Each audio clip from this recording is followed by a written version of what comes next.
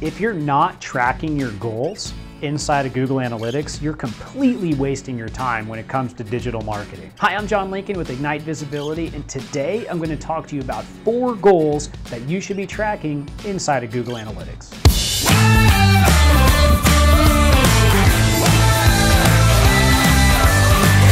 First, what is a goal? Well, a goal is some action that's taken on a website or some metric that flips a trigger and basically is counted as one thing that happened on the site.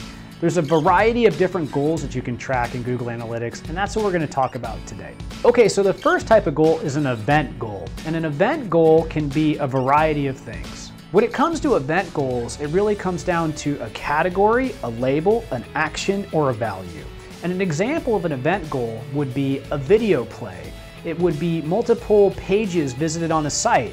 It would be time on site, the amount of time spent on a site. So event goals are definitely something you're going to want to take the time to set up. In many cases, event goals are more of a micro conversion or a smaller conversion than a macro conversion, which is usually a lead generated, or an e-commerce conversion, which is actually tied to direct revenue. Number 2 is an easy one. If you're a lead generation site, you should be tracking URL destination goals.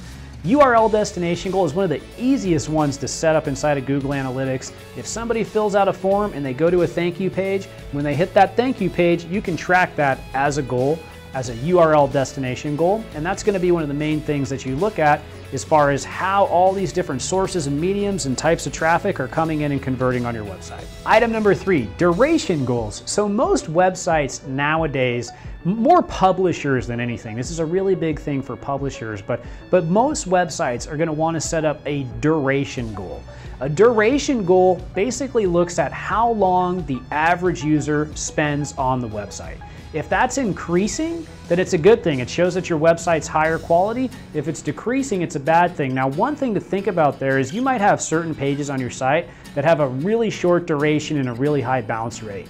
That can really weigh down your entire website's average. So if you're setting up duration goals, it's a good thing to think about segmentation. So segmentation is the specific different areas of the website, and you want to think about duration for each segment of your website. That's going to allow you to get a better handle on it. Item number 4 is pages per visit goal. So every website should be checking how many pages the average visitor visits. It's a good thing to keep track of.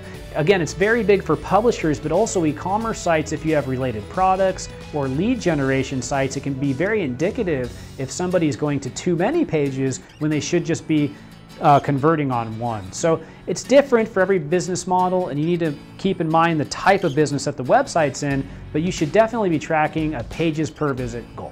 So those are 4 goals that you should be setting up inside of Google Analytics. I hope you take the time to at least get that done. It's going to help you quite a bit.